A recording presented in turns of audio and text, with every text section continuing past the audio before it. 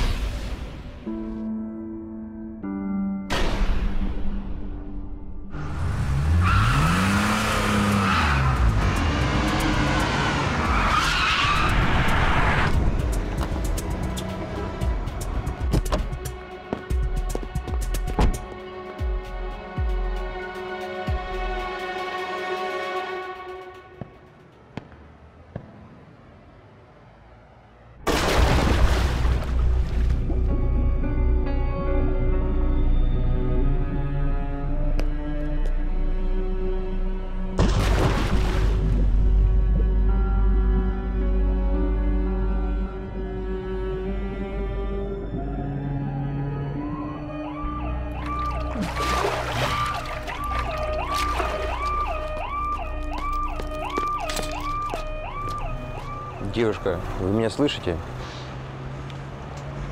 Ответьте. Слышите?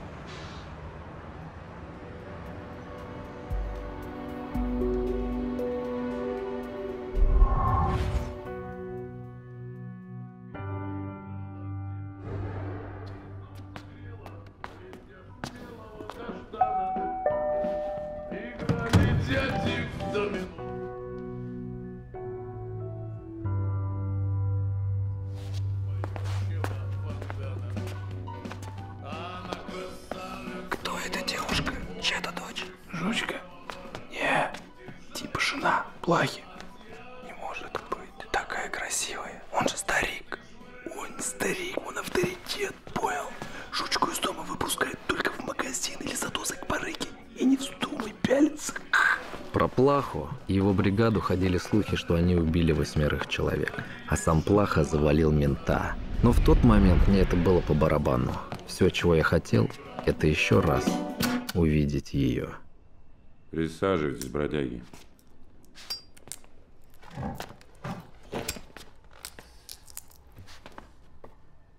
Ствол верни. У меня его нет.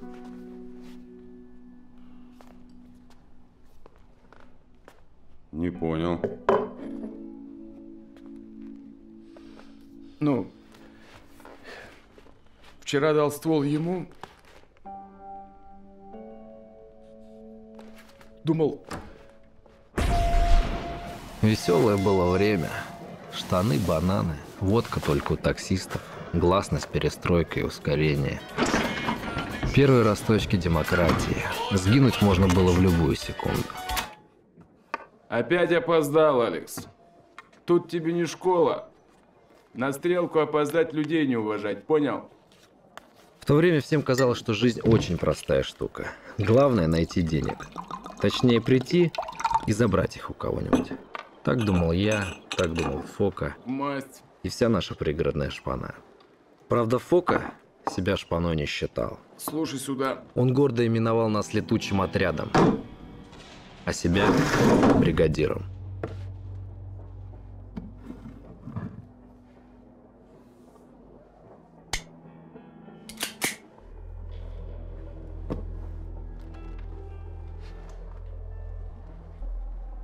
Годится.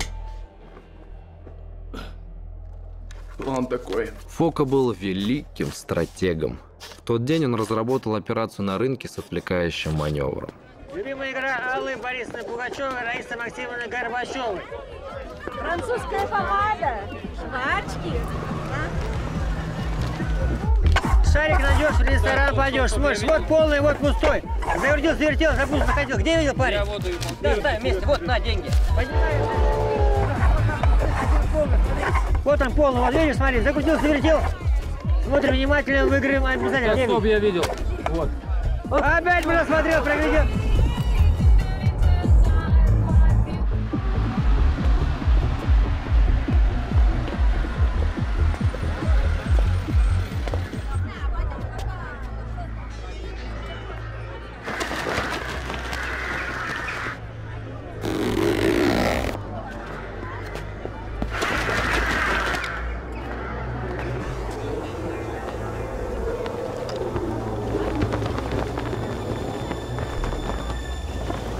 Деньги давай.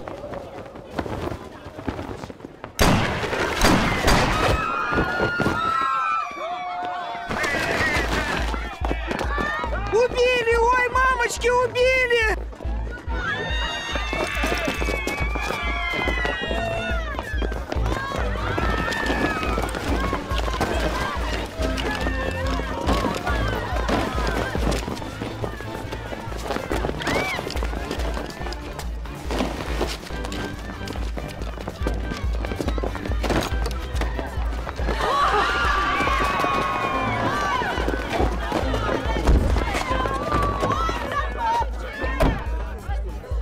Алекс, затас!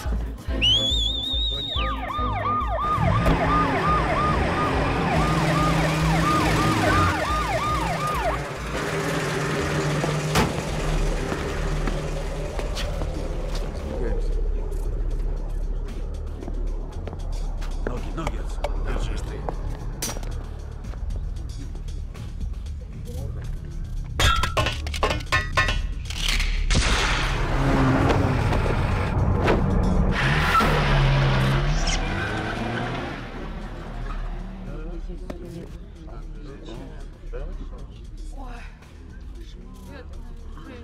Она не дышит.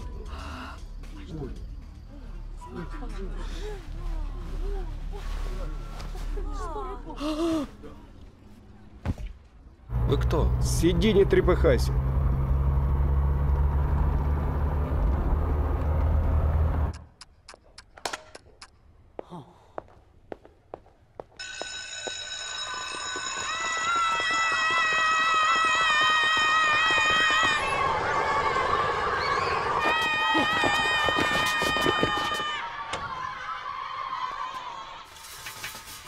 Ренат Алексеевич, так звали моего спасителя, был директором школы самбо.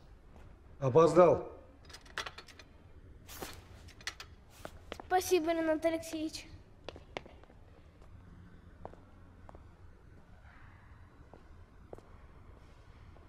Вот так я и сделал свой первый шаг. На. Это тебе не старушек на рынке пугать. Становись! Знакомьтесь. Наш новенький. Алексей. Ну, кто проведет с Алексеем первую тренировку? Дима, вот и хорошо. Возьмешь сегодня над ним шефство. Продолжаем тренировку.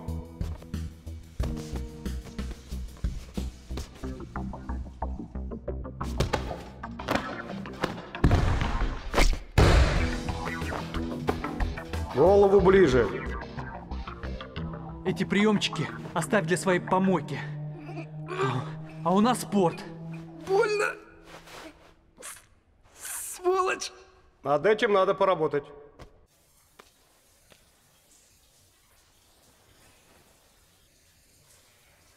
Здорово ты мне подгадил. У меня сегодня свидание. С такой рожей она меня не узнает. Спасибо.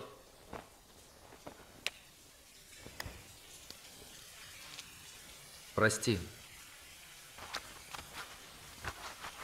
Красивая? Самая красивая в школе.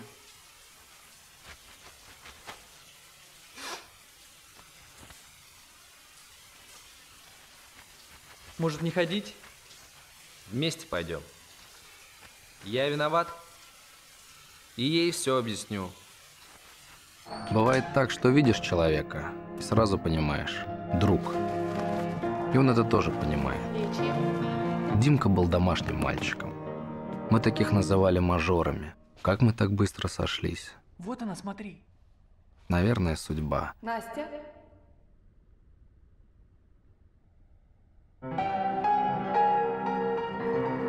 Настя была чемпионкой города по гимнастике среди юниоров.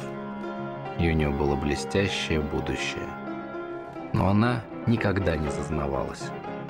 Простая, симпатичная девчонка. Дима ее любил как ненормальный.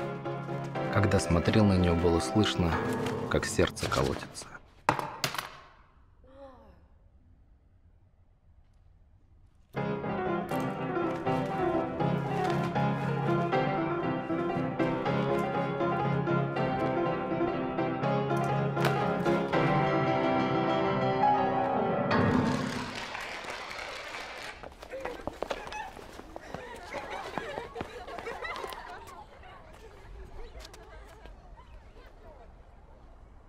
Не могли же мы ее пропустить?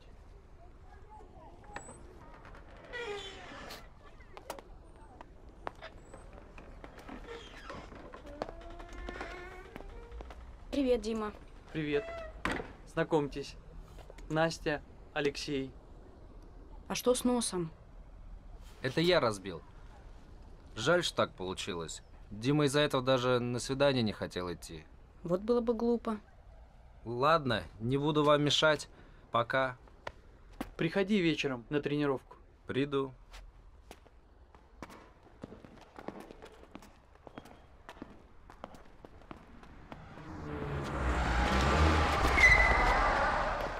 Весь день тебя ищу. Где ствол?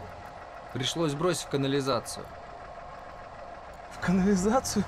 Иначе бы менты забрали. Не было другого выхода. Ты знаешь, сколько он стоит, а? Тебе доверие оказали, а ты... Поехали. Сам будешь перед плахой отвечать.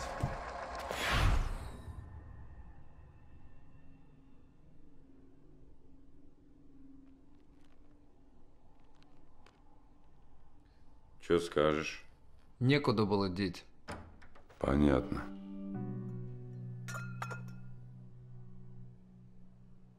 Пушка на тебе, Фока. Тебе доверили?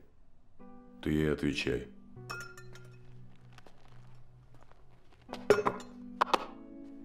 Ствол и деньги принесешь через неделю.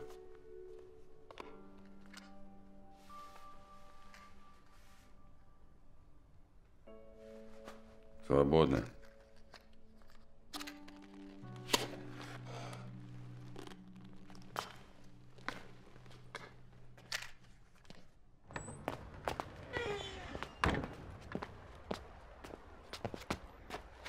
Ты же меня подставил, баклан.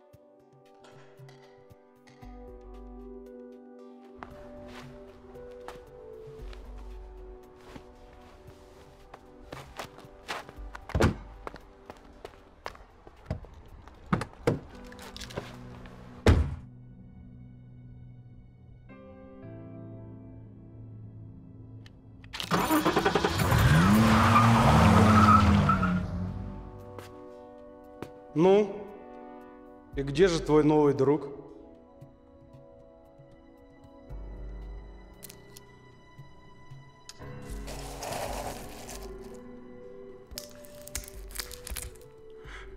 Жучку твою только за смертью посылать. Кумарит.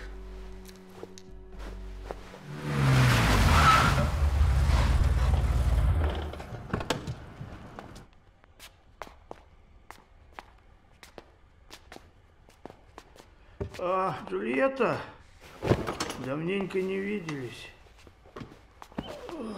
Еще один борец за рыночную экономику.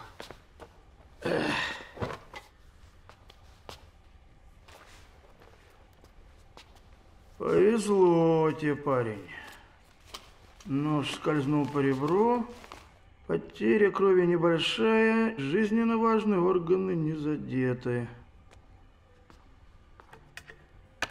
А вот новокаин-то на сегодня закончился. Так что терпи. Зови мамку. Нет мамки. Умерла. Прости меня, мама, за то, что вырос рано, за то, что боль причинял зараной рано. Прости меня, мама, я во многом виноват. Прости, что я не стал таким, как старший брат. Моя жизнь, мама, как черно-белое кино. Все вроде бы неплохо, но всегда есть одно но. Понять нелегко, почему все именно так и не иначе. Что это значит? Пожелай мне удачи, мама. Меня зовет дорога, ты слезы прячешь, мама. Меня не будет долго, я знаю, знаешь, мама. Я знаю, веришь, мама. Ты верила и веришь в меня, и это немало. И когда сбивала судьба меня с ног, сквозь боль и отчаяние слышал голос: вставай, сынок. Свободен герой. Плахи, мое почтение.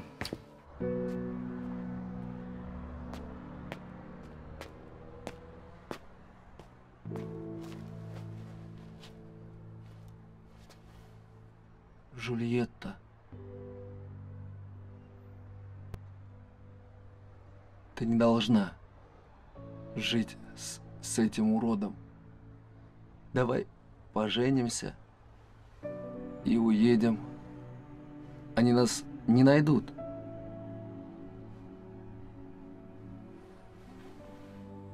Почему ты молчишь?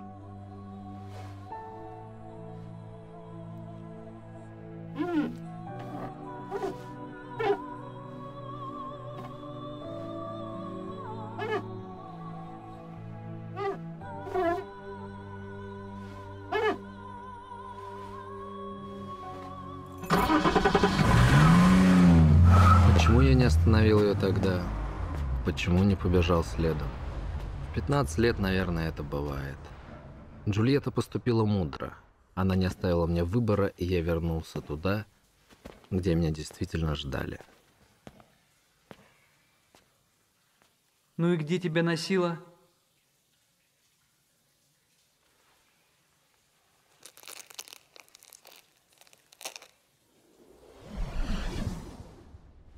Столько лет прошло, а шрам еще остался. А Фока мне так и не попался. Слушай, она сегодня замуж выходит. Могла бы пригласить старых друзей. Ты что, шутишь, что ли? Я же ее вчера видел. Она бы мне сказала. Какие уж тут шутки. Я думал, ты знаешь.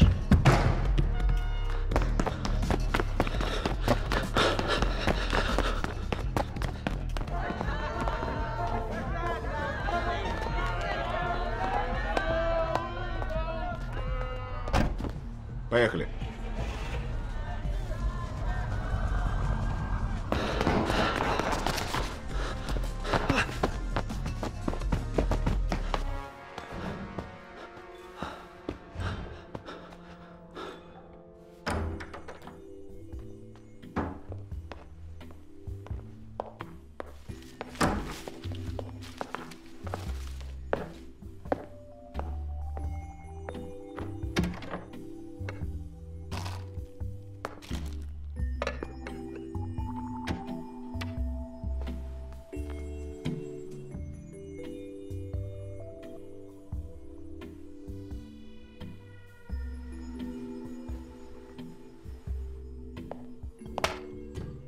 Она к тому времени была звездой спорта, но продолжала жить в общаге с 3 соседками.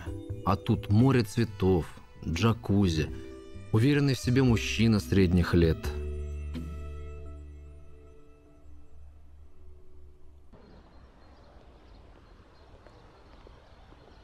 Ну и как тебе первая брачная ночь?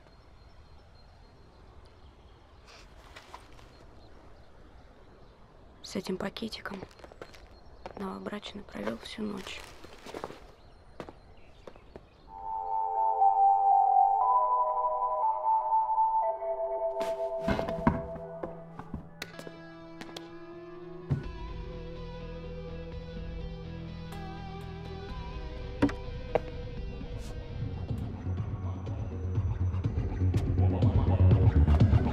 Алекс, здорово! Здорово. Я к вам позже присоединюсь. Мы тебя ждем обязательно. Давайте.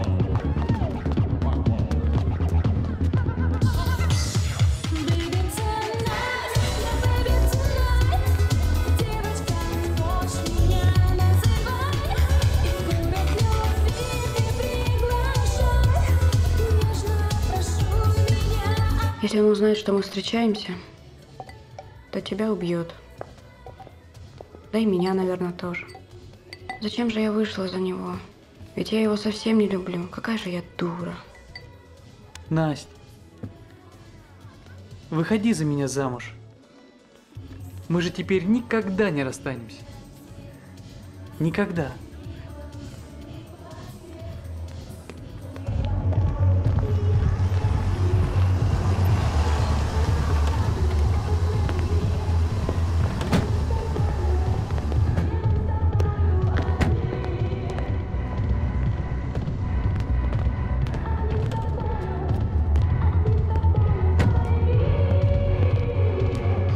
Здорово. Алекс? А я вот только откинулся. 3 дня как на волюшке. Все по тюрьмам да лагерям. Кто старое помянет?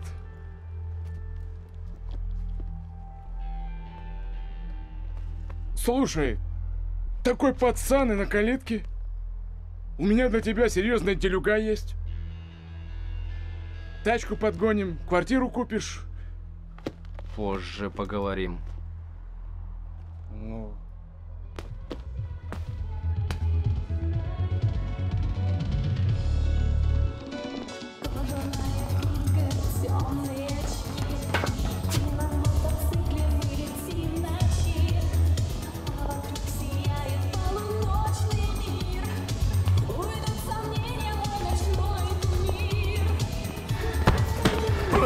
Чё, хамил?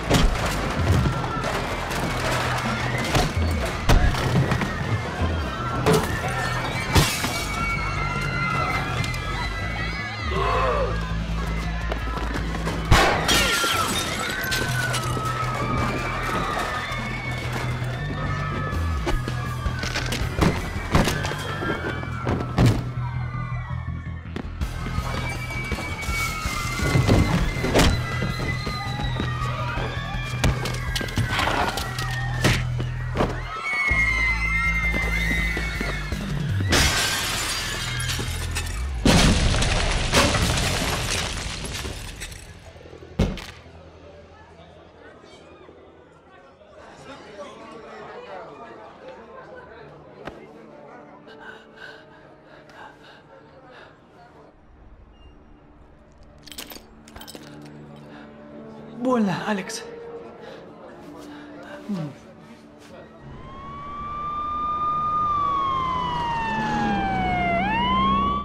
Наркодилер Попекян умер, не приходя в сознание.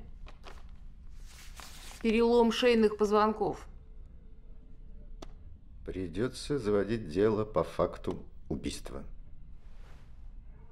Продолжайте настаивать, что именно вы выбросили гражданина Попекяна в окно. Это была самооборона без оружия. Понимаешь, во что ты влип? Труп лет 8 дадут. Администрация клуба и остальные свидетели утверждают, что в тот момент, когда он падал, вы еще поднимались по лестнице. Как же это у вас получилось? Гражданина Попекяна в окно выбросил я. А может, все-таки не ты, а твой друг? Ведь это он увел у Попекяна жену. Подумай, хозяева твоего клуба не хотят неприятностей. Ну? А Дмитрий здесь ни при чем.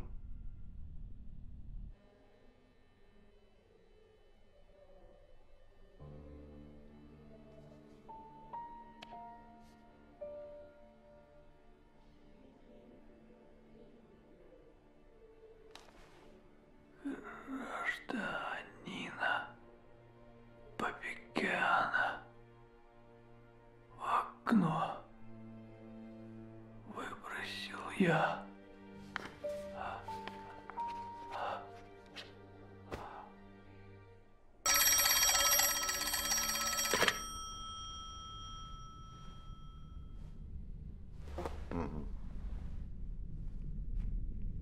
Твой друг умер.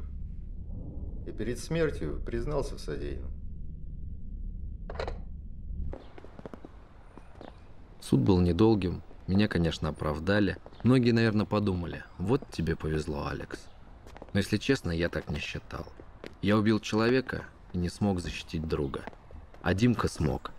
Меня мучило чувство вины. Ну что, завтра на призывной. Из военкомата разнарядка пришла. Тебя и Димку в спортроту. Димка.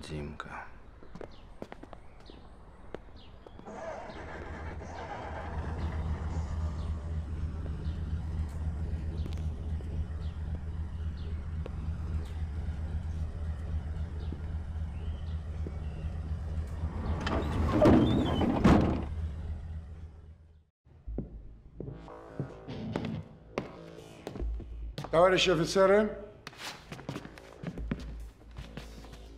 полковник Хомчик, докладывайте. На одном из островов Юго-Восточной Азии, в подземелье древнего храма, оборудован склад и перевалочный пункт наркокартеля. Этот картель появился 3 года назад и занимается поставкой опиатов в страны Европы и Северной Америки. Легальное прикрытие – сувенирное производство, изготовление скульптур, в которых и перевозят наркотики. Караваны провозят скульптуры через Китай и Среднюю Азию, а далее под видом антиквариата они распространяются по европейским городам. Возглавляет картель некто Дешерк. По данным аналитического отдела, это бывший сотрудник нашей структуры, считавшийся погибшим 4 года назад во время спецоперации. Оперативный псевдоним «Тигр». В совершенстве владеет восточными боевыми искусствами. А что это за картина у меня на шее? Похоже на ошейник. А это его правая рука. Начальник службы безопасности Хосе. Объемы производства увеличились настолько, что продукция с клеймом картеля уже продается в странах СНГ. Для проникновения и проведения диверсий необходимо создать специальную группу. Назовем ее Группа Z. В группу подобрать солдат инициативных, способных действовать нестандартно, разрешая даже брать тех, у кого проблемы с дисциплиной. В обстановке, в которой не могут оказаться, это будет даже полезно. Если честно, служба в спортроте была полной халявой. Единственное, к чему пришлось привыкнуть, это к тяжелым сапогам. А так, все как дома. Те же тренировки, соревнования, все по часам. Нет, кое-что, конечно, изменилось. У меня появился новый друг.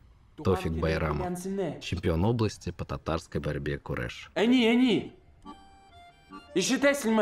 Алло, мам, ты меня слышишь? Алло! Где связь?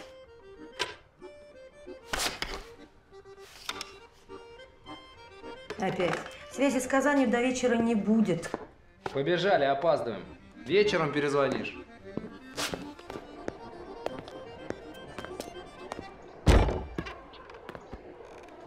И ради этой блондинки. Я с тобой попёрся? Ну, блондинка же. Ладно, 15 минут и мы в части. Заодно и разогреемся.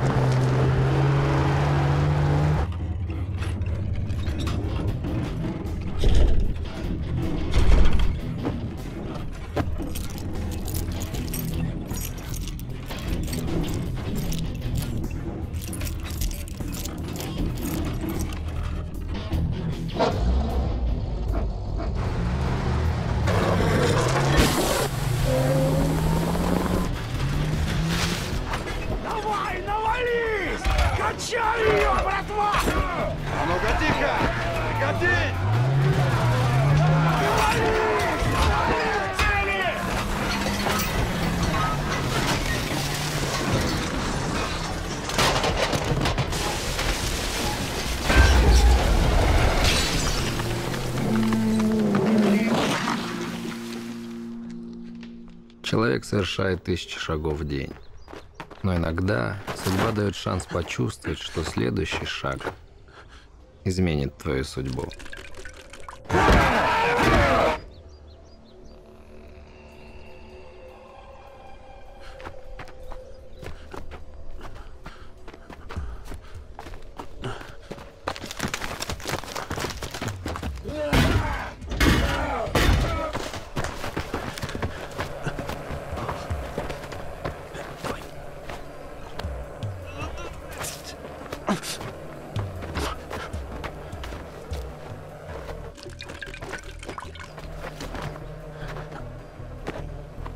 Доставай его! Ключи! Ключи!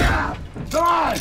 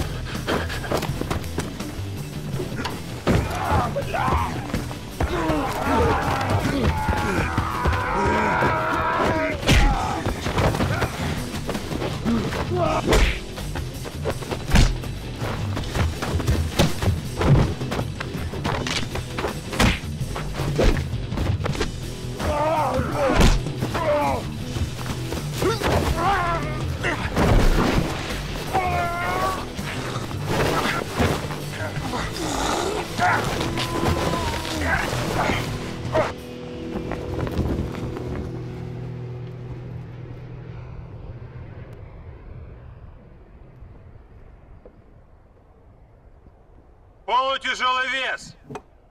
На ковер вызываются сержант Браунинг, США.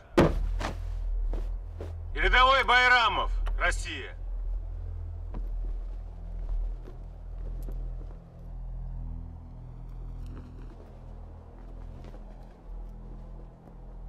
Где Байрамов?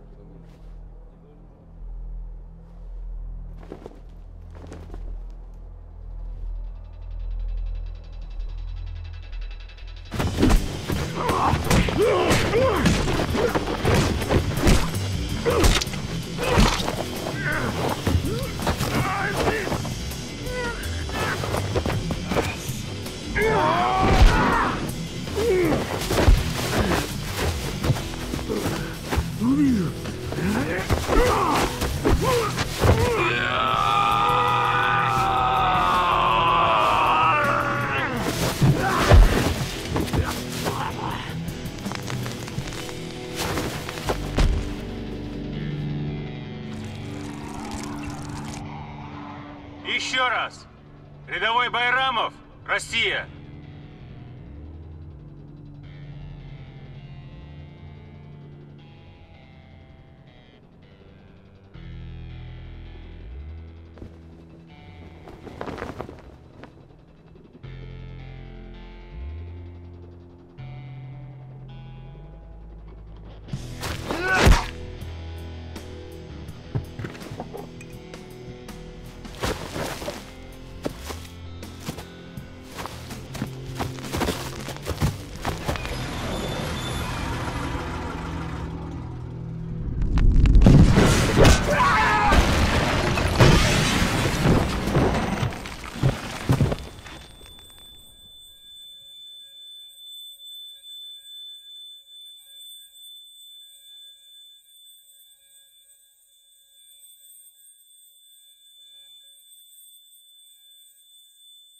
По правилам соревнований, невыход на бой приравнивается к поражению.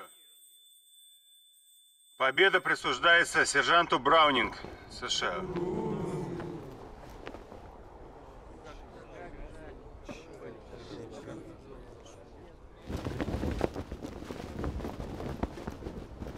Дисциплинка. Не выйти на поединок. Так подвести товарищей. Командование, страну. Спортвзвод расформировать. Всех в ДШБ. И чтоб по уши, по самые яйца, чтоб...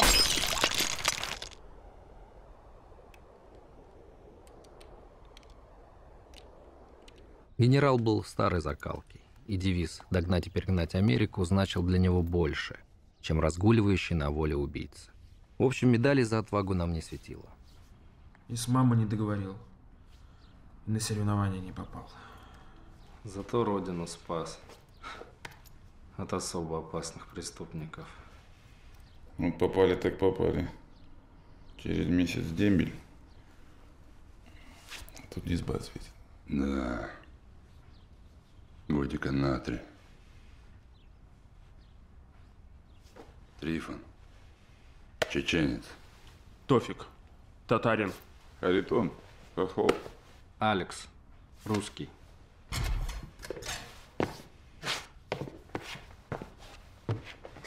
Что, бойцы, не оправдали высокого доверия Родины?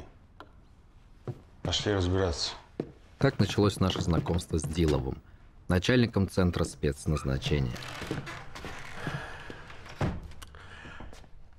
Я думал, они про драку будут спрашивать.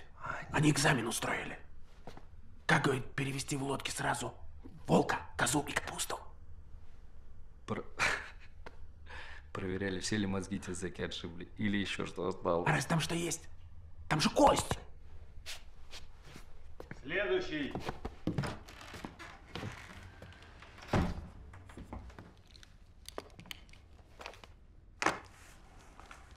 Что является признаком смерти?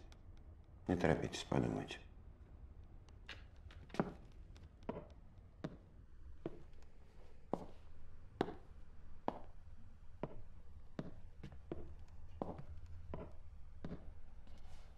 Отсутствие признаков жизни.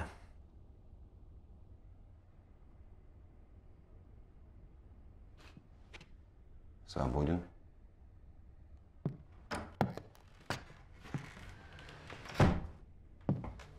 У вас что, проблемы с перевозом капусты? На самом деле Харитон Баранько очень не любил бить людей по лицу. Боксер. И собирался стать ветеринаром. Но когда в твоей семье 3 поколения чемпионов Украины по боксу, выбора у тебя быть не может. Свободен. Следующий. Трифон Хамхоев. Про него говорили, что спустился с гор за солью, а его забрали в армию. Свободен.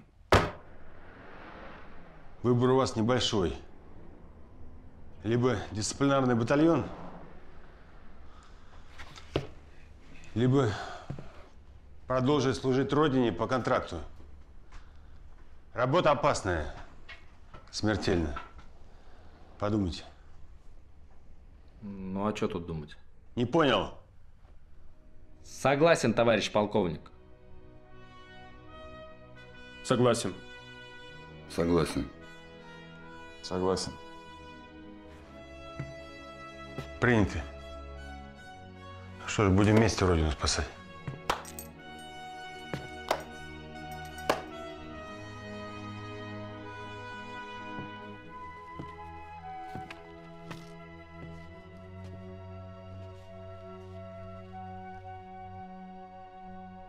Меня зовут Света.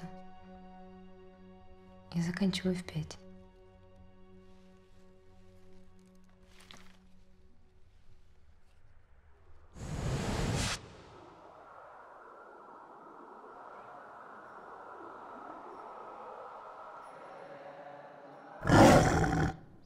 Я перестал принадлежать себе.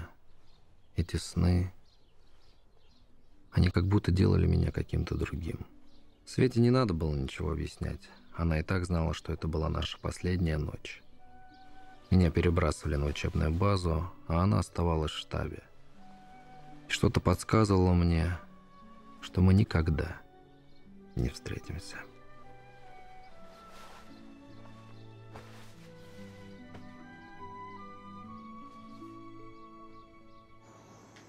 Так, с сегодняшнего дня группа начинает занятия по боевой подготовке.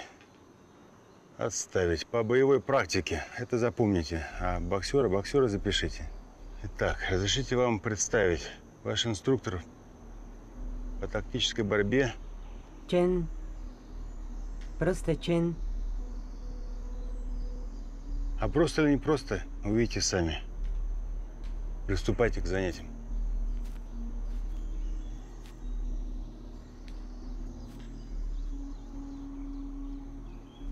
Ну, что дальше будет?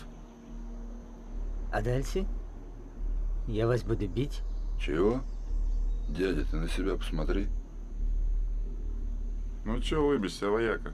Напугал всех. Внимание. Приготовились к бою.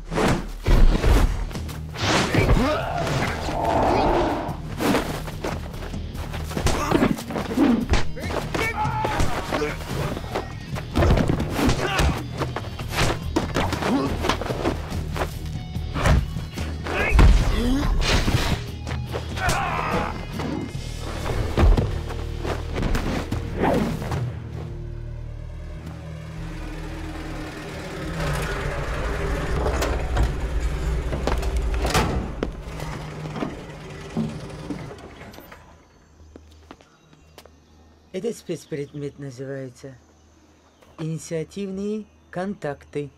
Темная лошадка этот китаец. Ну и что с того, что он в Союзе учился? Это ни о чем не говорит. А вот то, что он в китайской армии преподавал, вот это совсем другое дело. Может, он и не наш человек. Че наш человек? Такой наш, что некоторым нашим для него как до Луны. Я ведь сначала тоже его не понимал. Думаю, зачем все эти медитации? Он как айсберг. Мы ведь с тобой только вершинку видим. Он не просто инструктор, он учитель. У человека должно быть стремление к покою и любовь к движению.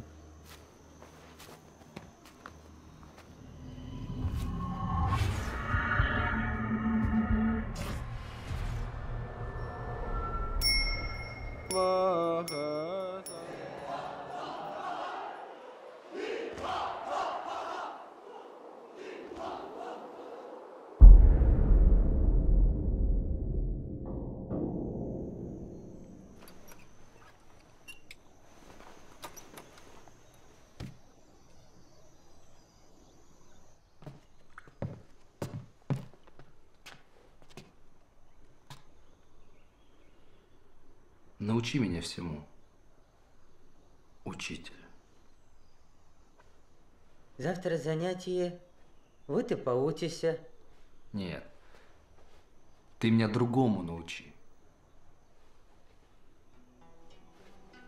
А чему другому? Не знаю. Вот узнаешь и приходи. Все равно не отстану. Заходи.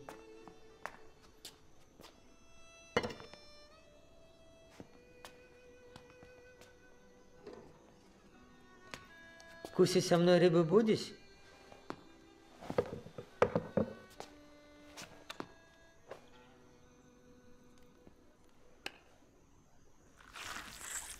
Что это, Чен? А это червяки. Их есть не обязательно. Хотя, если хочешь... Но она же почти разложилась. А ты что расслоилась? Зачем нагрузать желудок работой? Расслойная. Она усваивается, Алексей. А запах, она же жутко воняет. А ты выключи запах, вот и все. Зато рыбка... Сказка.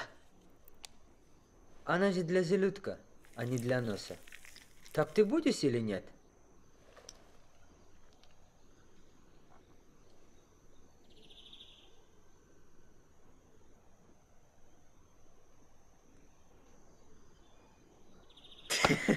Никогда не верь своим глазам. Особенно, если рядом кто-то сильнее тебя. Это входит в систему подготовки.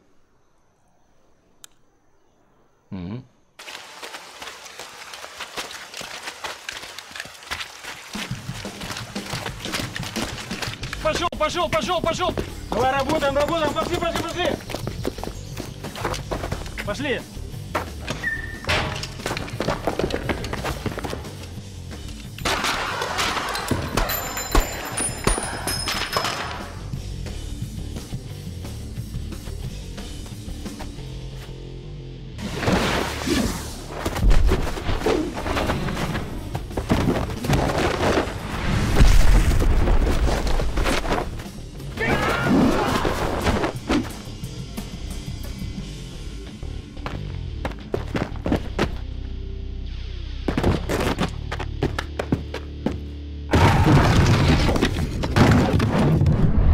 При огневых контактах на короткой дистанции акробаты погибают первыми.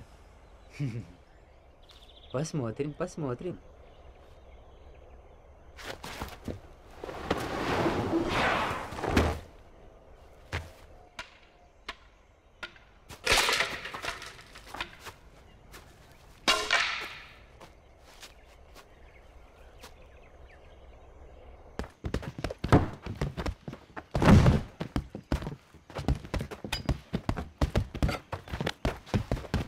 Быстро растешь.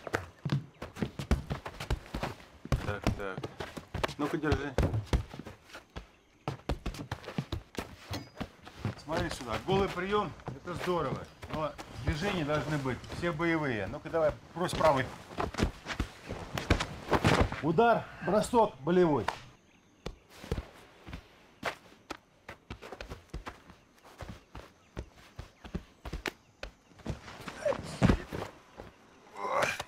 Медитация лабиринта судьбы. Надо представить, будто мысленно спускаешься по ступенькам глубоко вниз и идешь по темным запутанным коридорам. Два условия. Первое. Не останавливаться. Второе. Не отрывать ладонь правой руки от стены.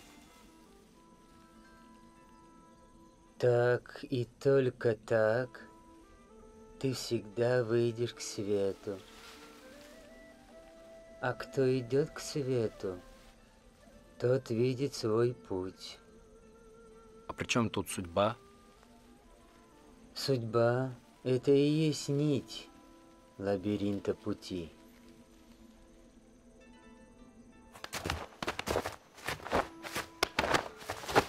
Когда ты закрываешь глаза, то не становишься слепым. У тебя ведь остались уши, нос, руки, кожа. А слепота – это глупость человека.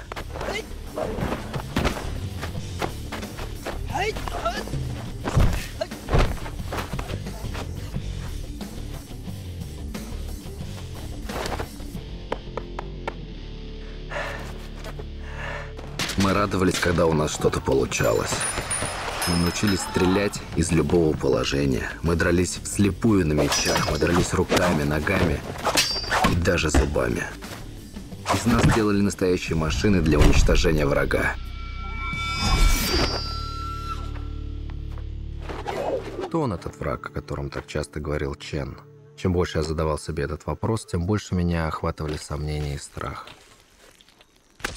Чен, как избавиться от страха? Это просто. Вот смотри, Алекс. По ту сторону черты ты со своим страхом. А теперь переступи черту. Сделай всяко. Теперь ты по эту сторону черты. А страх остался один без тебя. Не бери с собой страх. Вот и все. Я оцениваю людей по их способности на шаг.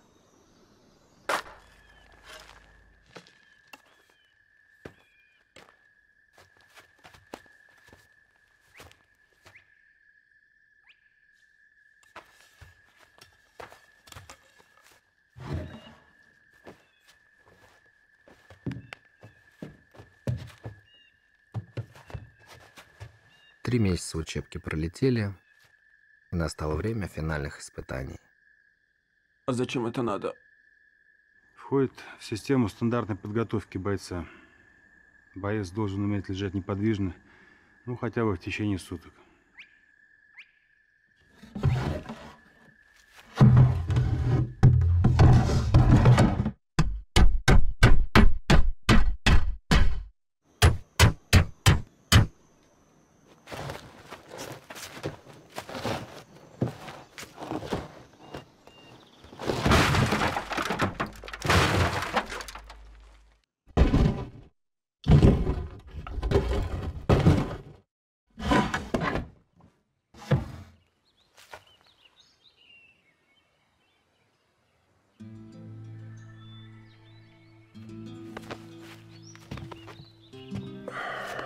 Тяжелый какой.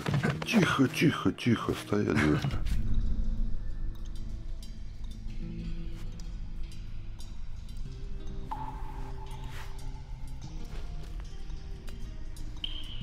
Место было похоже на заброшенный колодец. Я не помнил, как попал сюда. Видимо, мне подмешали снотворное в еду и перенесли после отбоя. Судя по всему, задача была одна – выбраться отсюда.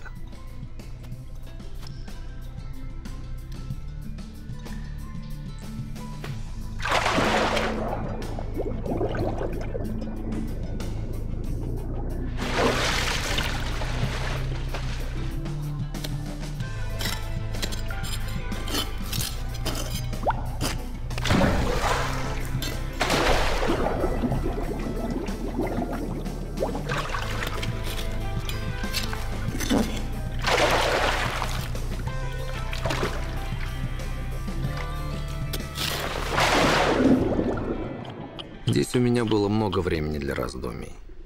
Для чего все это? В чем мое предназначение? Кирпичи поддавались с трудом, и с каждым кирпичом у меня оставалось все меньше терпения.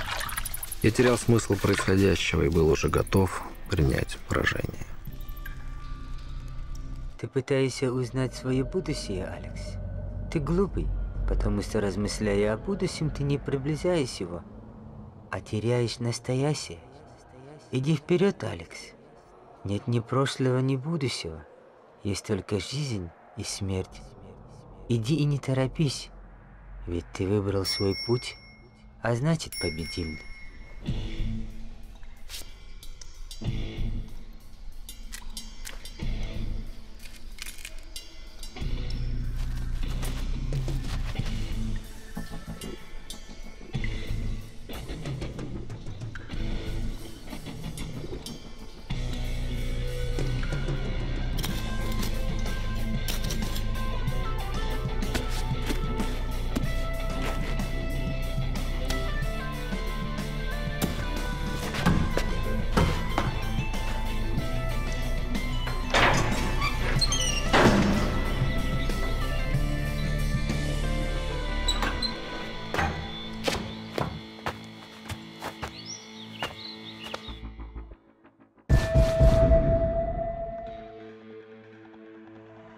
Сегодня в 4:56 по московскому времени была полностью блокирована связь с нашим спутником, который контролирует Центральную и Юго-Восточную Азию. Через 15 минут связь восстановилась. В свою очередь, мы уловили слабый сигнал с острова, на котором обосновался наш старый знакомый Дешерк. Дело в том, что каким-то образом «Тигр» получил коды доступа к системе слежения с военных спутников ПРО. Теперь он имеет возможность отключать систему наблюдения. А для чего это ему нужно? А для того, чтобы по этим слепым зонам проводить наркокараваны через границу. Это же в любой момент может привести к ложному срабатыванию системы ПРО и обмену ядерными ударами. Полковник Хомчик, направить группу Z для выполнения боевой задачи. «Тигр» должен быть уничтожен. Есть. И что вы думаете по этому поводу? А мне что думать? Сами обучили, сами расхлебываете. А ты, Николай? Я думаю, что это отключение было всего лишь репетицией. Оригинальная мысль, полковник. Отставить. Вы понимаете, что среди нас предатель? коды доступа «Тигру» передал кто-то из нашего штаба. Первоочередная задача – вычислить этого крота. Проверить всех, каждого. Ясно?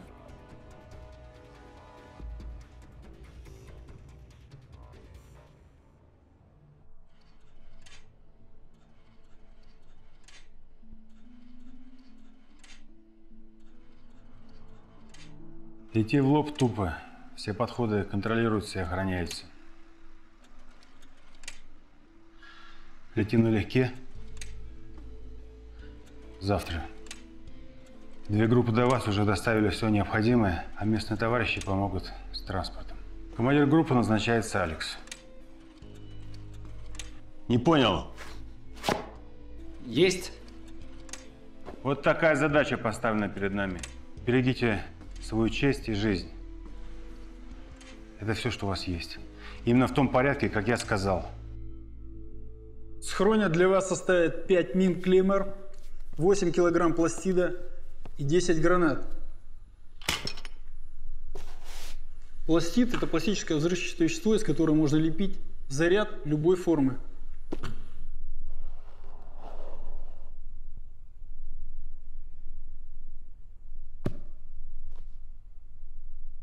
Желтая лихорадка, инфекционная пневмония, малярия, яд королевской кобры. Я никогда не боялся уколов, да и ребята тоже. Но то ли у доктора было очень серьезное лицо, то ли мы начали что-то соображать. Короче, сейчас ты, Алекс, был здесь. Затем щелчок пневмошприца с вакциной, коробочка с противоядиями. И ты уже там. За чертой. Чен научил меня технике проникновения в сознание другого человека.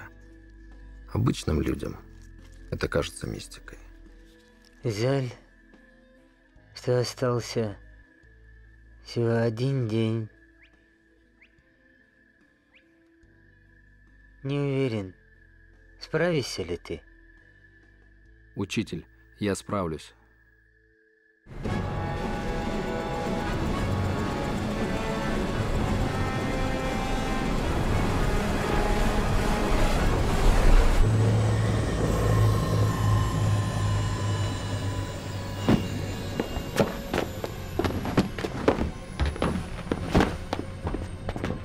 This is the territory of the United States of America.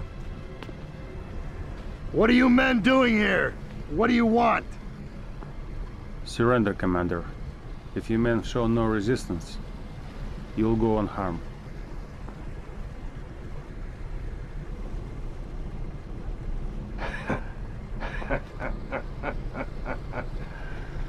You've grown old.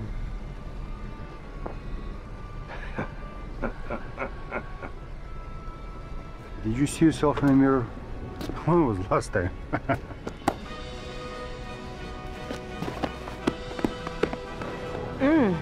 Russian Special Forces. Think they'll stay a while? Keep dreaming. Personnel, clear the deck.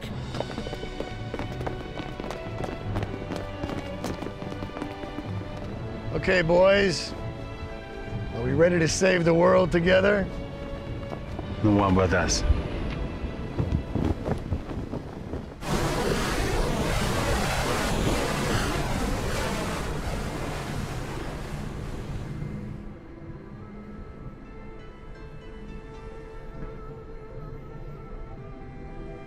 What if they can't make it? They may be a tough bunch and all, but they're only people. And there are only 4 of them. People can't make it. Missiles will. Anything happens to them, you're gonna blow that island into a million pieces. Somehow, I believe in them.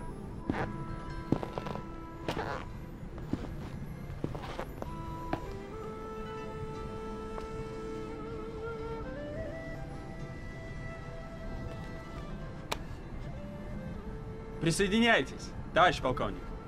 Сыграем. Дома. Когда вернетесь,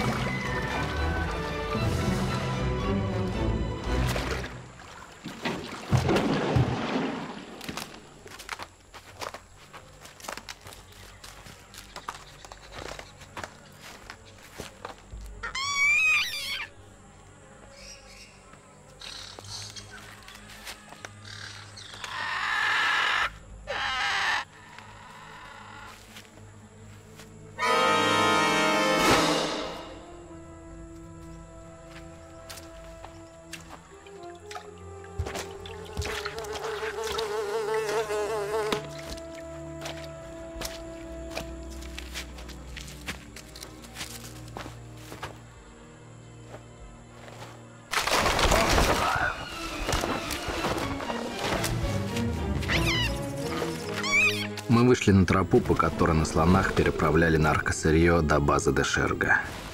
Караван появился вовремя.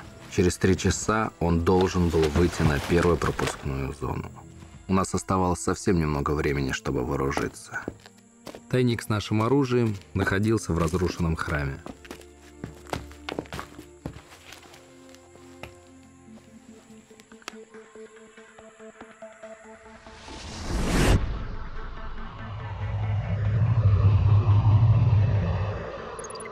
Связь с центром прервалась. Мы ожидали этого. Очевидно, Дешерг снова воспользовался кодами и накрыл остров зоной молчания. Навигатор был только у меня, и я не стал говорить ребятам, что мы теперь в полной автономке.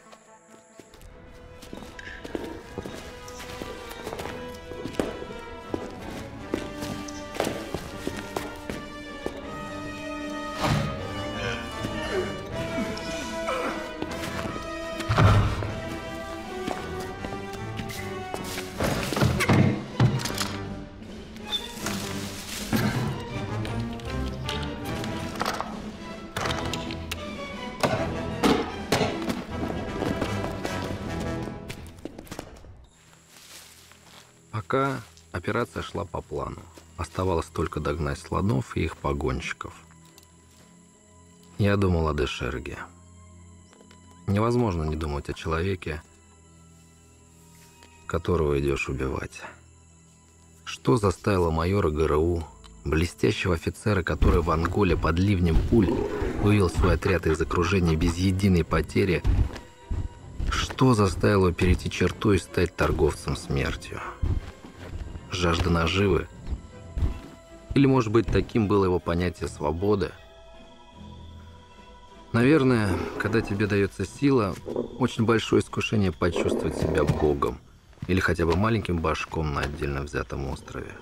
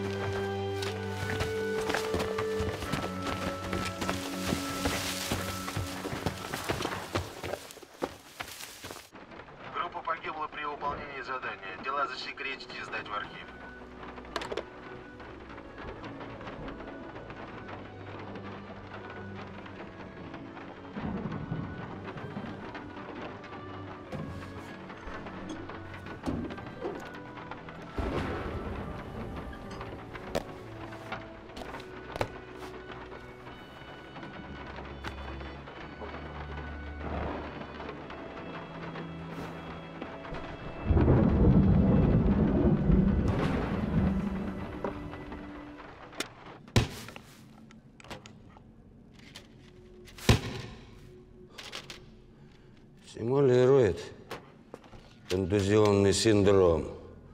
Просыпайся, милок. Ну, здравствуй, гость дорогой. Чей будешь? Русский? Значит, знает, что русский. Однако быстро меня расшифровали. Точно, в штабе крот завелся. Вази, что делаешь? Лучше рассказывай, а то будет больно.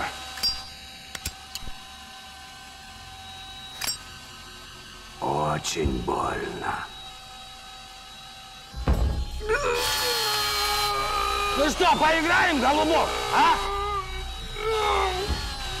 И не прикидывайся, что без памяти. Напрасно будешь стараться. Учитель! Учитель! Не могу больше! Не готов я видно это терпеть! Сил нет! Больно-то как! Нет! Нет!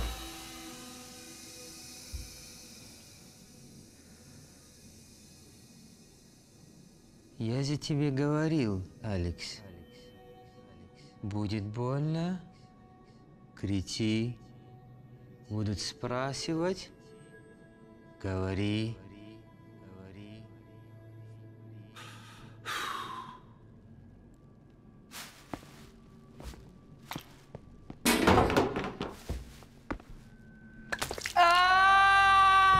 Вот, уже лучше. Значит, боль чувствуешь. А то корчишь железного Феликса. Ты что, герой? Не. И правильно. Значит, договоримся. Давай, душа моя, рассказывай. Чего рассказывать? Ну, например, зачем тебя здесь бросили? Чен мне вчера сказал, что из всей группы только у тебя может получиться. Про каждого такое не скажет. Тебе придется завалиться во время операции, и мы тебя оставим. В виде тяжело контуженного полутрупа. В полной выкладке. Первое правило спецназа – не оставлять тел. В чем суть комбинации? Заставить тебя, урода, начать задавать вопросы. И выявить твою информированность. А затем навязать инициативный контакт. А чего молчишь? Ай, что там надумал Дилов? Оба-на, Дилов. Началось. Пить дай. Позже рассказывай. Погоди минутку. Итак, раз усатый знает о Дилове, значит, в нем и крот, которого мы ищем. Пришло время с ним познакомиться. Желателен контакт, соприкосновение.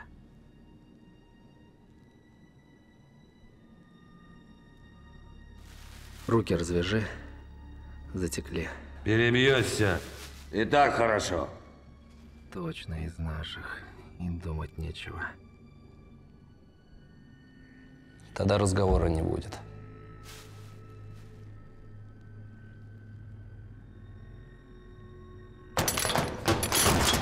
Закурить дай.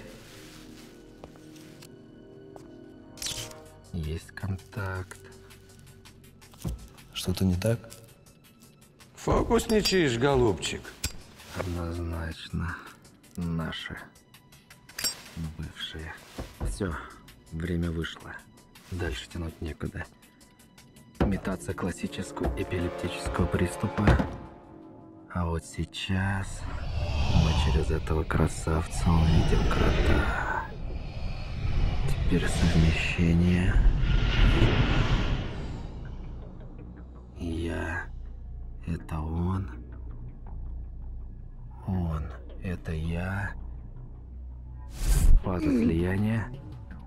Я знаю теперь то, что знает он. Познакомься с ним. Он теперь мягкий, как гнилая рыба. Помнишь, как я тебя учил? Поздно уже. Пропустил. Позволил преодолеть энергетические защиты мозга. Я бы к Чену на занятия. Тогда бы мне с ним не справиться.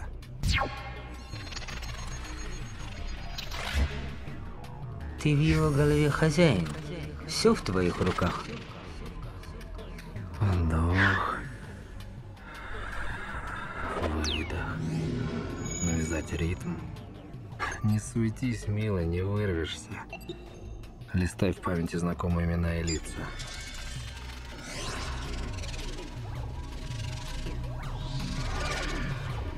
Стоп. Нет. Нет, не может быть. Нет.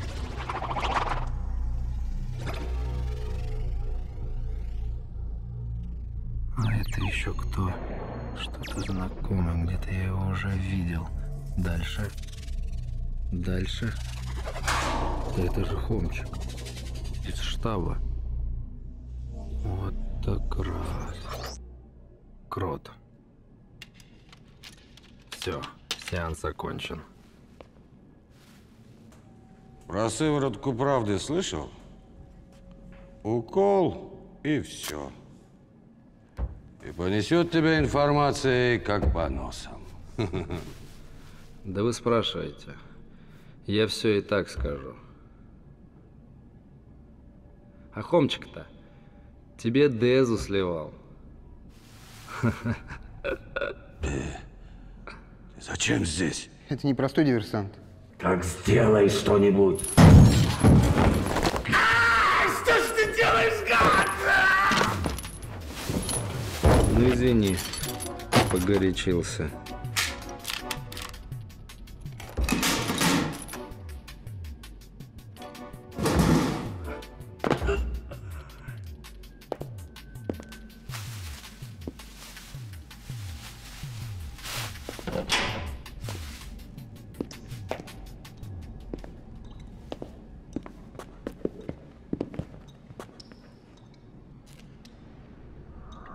Ну что, похож?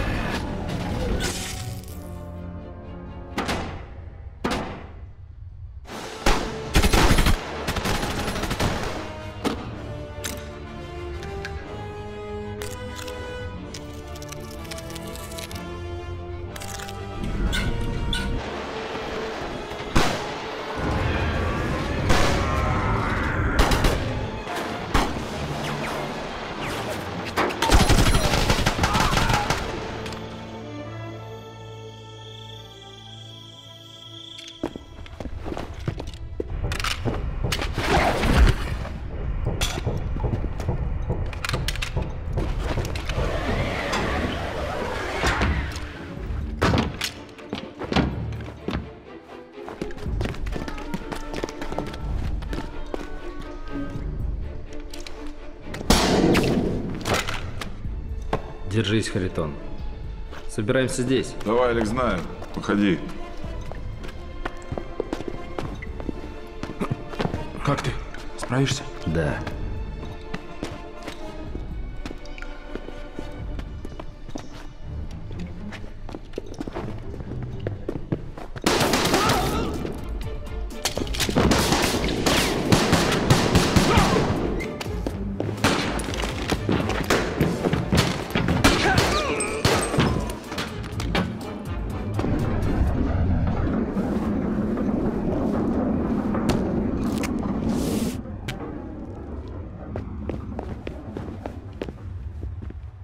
Мы в помещение входим всегда вдвоем. Сначала граната, а потом я. Вперед.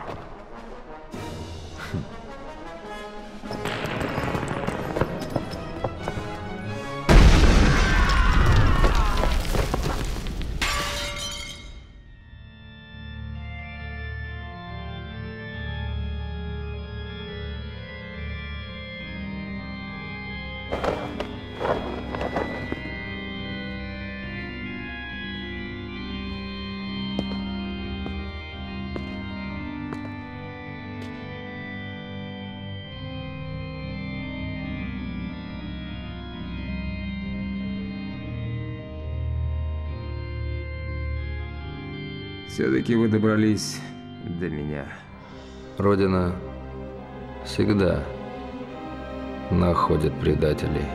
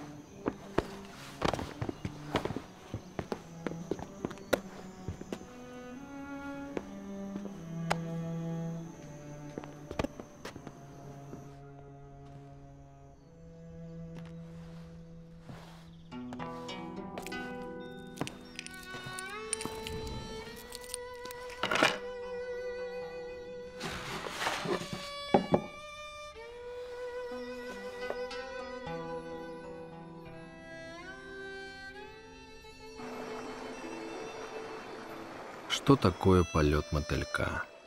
Беспорядочное движение, лишенное всякой логики. Так думает большинство людей. А мотылек живет всего 2 дня и за это время должен все успеть. Все. Поэтому он летит неровно. Ибо ровная дорога не есть путь.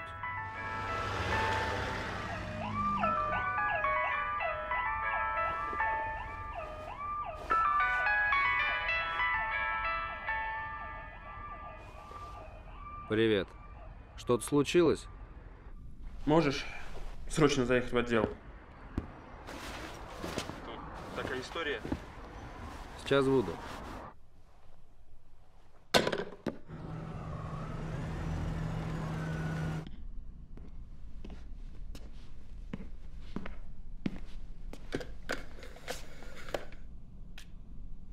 Ну вот он, герой. Третий привод. Машину угнал. Говорит покататься. Вляпался парень в историю. Кандидат в колонию.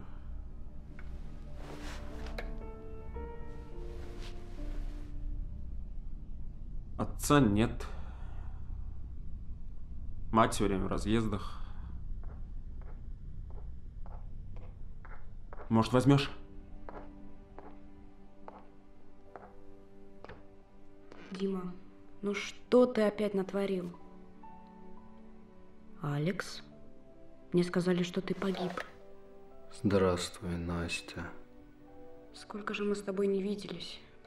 15 лет. Знакомьтесь, это мой сын. А это Алексей, друг твоего отца, про которого я тебе столько рассказывала. Ну, здравствуй. Дмитрий. Дмитриевич.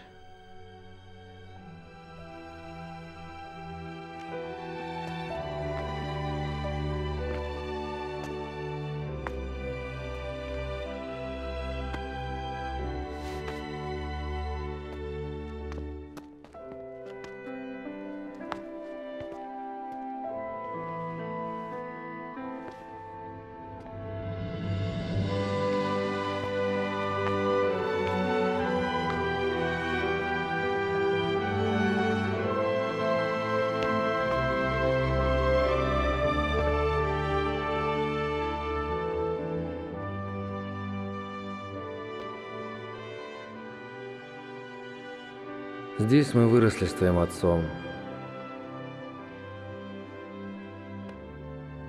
Теперь это и твой дом.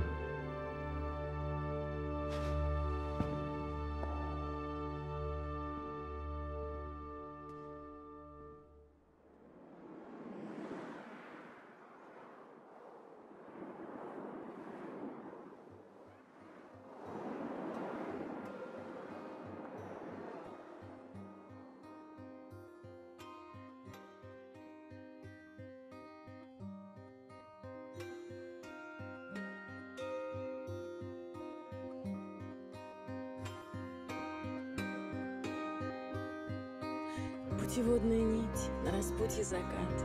Ты шагнул в лабиринт и ни шагу назад. Только вперед, в честь не просто слова. Ты до звезды поднимешься с самого дна. А за звездой тысячи глаз. А за звездой солнце за нас. Окинешь взглядом весь долгий путь. Шагнешь в огонь, разрывая замкнутый круг. Путь воина, знамение, право остаться на линии огня, без боли и без сомнений. Путь чести и силы, желание не сдаться. Нам никогда не позволят встать на колени. За нами правда, а впереди лишь горизонт и долгая дорога, с которой не свернуть. Но по-другому нельзя, это не просто долг. Пока мы живы, это наш путь.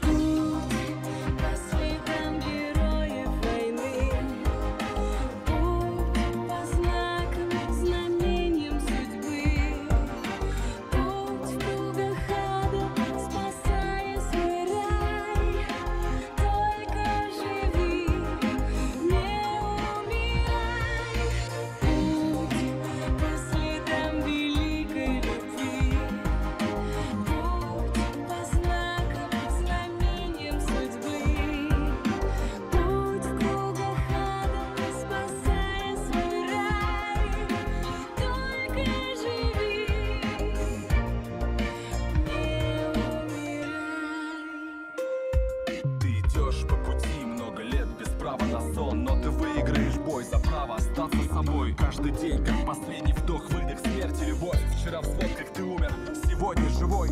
А на рассвете солнце в глаза. Это не слезы, нет, это роса. Вошел в пасть тигра, зажег всем свет. Ты один на пути, зла больше нет.